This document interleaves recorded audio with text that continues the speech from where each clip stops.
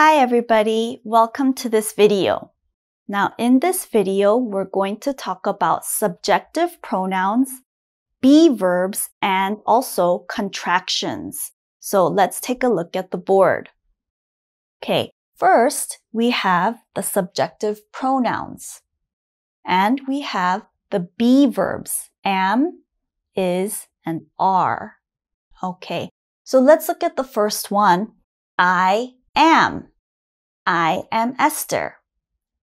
The contraction for I am is I'm. I'm. Now, a contraction is a more common way of saying subjective pronouns and their be verb. It's faster and quicker and shorter. Okay, it's more common. I want you to use contractions. Okay, so I am becomes I'm. He is, he's. She is, she's. It is, it's. Okay, let's move on to the bottom. You are becomes your. Your. We are, we're. We're. And they are. The contraction is their. Their. Okay, let's move on to the next part. We're going to take a look at some sentences using the be verbs. Now, notice on the board, I've only used contractions. Okay? For example, instead of I am, I'm going to say I'm. So the first sentence, I'm a student. Okay, this means one. So we have to say a student. A. Now, many people make the mistake of saying I'm student, but that's wrong, okay? You have to put a. Now, before I read it, you have to listen carefully. I'm a sounds like one word. I'm a student. Okay, please repeat after me. I'm a student. I'm a student. Okay, the next one again sounds like one word, he's a. Okay, so he's a student. Please repeat, he's a student. He's a student. Same thing, she's a student. Please repeat, she's a student. She's a student. Okay, the next sentence has it. Now remember, it is only used for a place, a thing, or an animal. So we can't have those things be a student. So we have to say, it's a dog. Okay, please repeat, it's a dog. It's a dog. Okay, the next one, you're a student. Please repeat, you're a student. You're a student. Okay, now let's look at we're.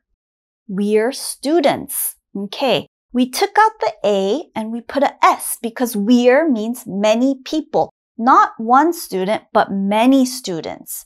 So we have to say we're students. Please repeat, we're students. We're students. The same thing goes for they. Again, they means many people or many things. Here we put S and we took out the A. So they're students. Please repeat, they're students. They're students.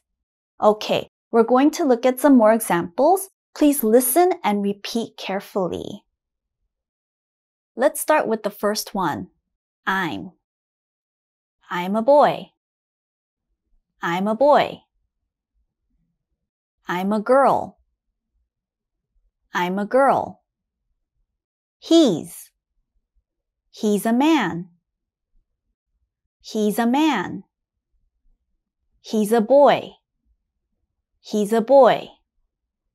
She's a woman. She's a woman. She's a girl. She's a girl. It's a chair. It's a chair. It's a cat. It's a cat. You're a singer. You're a singer. You're a friend. You're a friend. We're sisters. We're sisters. We're brothers. We're brothers. They're people. They're people. They're cars. They're cars. Well, I hope that this video helped you understand how to use subjective pronouns, their be verbs, and also contractions. Now, before we go, I wanted to share a little bit about myself using the lesson. So, first, remember, I'm a girl. Also, I'm a teacher. I'm an American. Now, the word American starts with the vowel A, so we have to say an. I'm an American. And I'm an animal lover. Again, same thing. Animal starts with the vowel A, so we have to put an. I'm an animal lover, and that means someone who loves animals. I love dogs and cats and other animals, so I'm an animal lover. Okay, well that's it, and thank you for watching, and I'll see you guys next time. Bye!